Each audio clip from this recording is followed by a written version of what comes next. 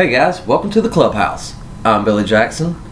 This is my cat Tack, and tonight's video is going to be on request review, my very first one.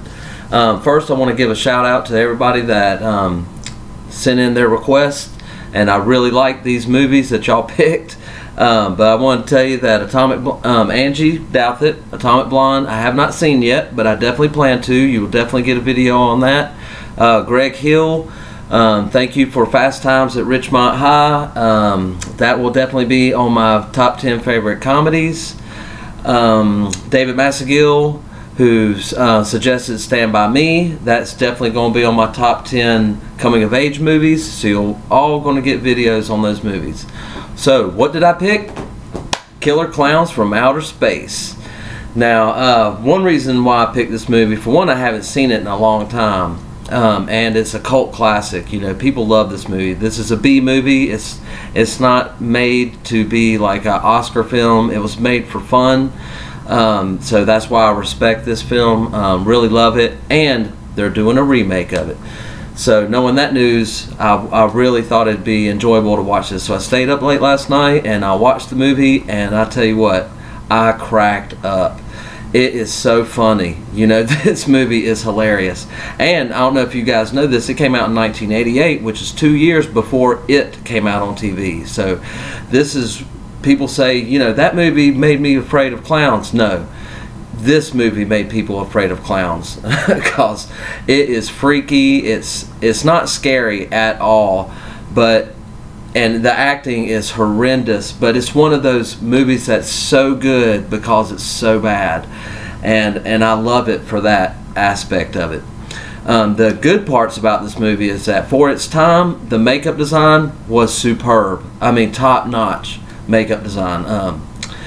Definitely directing had a little falter through, but it stars Suzanne Snyder, and for those of you who don't know, she was the blonde girl in Weird Science, and I didn't even realize that till I rewatched it last night and was like, oh my god, that's her.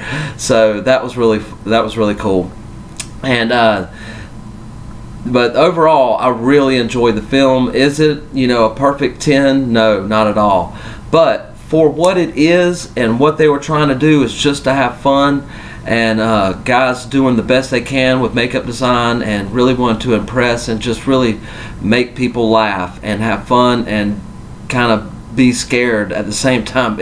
I wouldn't say scared, I would just say freaked out, because if you saw one of these clowns on the side of the road, you would be freaked out. And like all those clowns that were popping up in South Carolina, you know, last year, you know, it's not that this couldn't happen, but you know, they're aliens from outer space. They land. It's a simple plot. They land, they come to this town, and they just start straight killing people. And the way they kill them is unique to each clown. Each clown has a certain way of killing people, and each way of death is a different way of death, and I like that aspect of it. You know, it was really funny to me, and just the overacting in this movie is hilarious. I definitely suggest watching it with somebody, because you guys will definitely get a kick out of it. But it's not a great film. It's not well acted. It doesn't have the best special effects, even though for 1988 it was, you know, pretty good for 1988 standards. But guys, have you seen Killer Clowns from Outer Space? Are you looking forward to the remake? Because you know what, I am, and I'm not really sure if they're going to try to be funny, or if this is going to be more of a serious take. Because if they did it serious, this could be really something special. Because I don't think we've gotten anything like that, like a real good. I mean, it's coming out September 6th, which I'm going to see, and you will get a review on.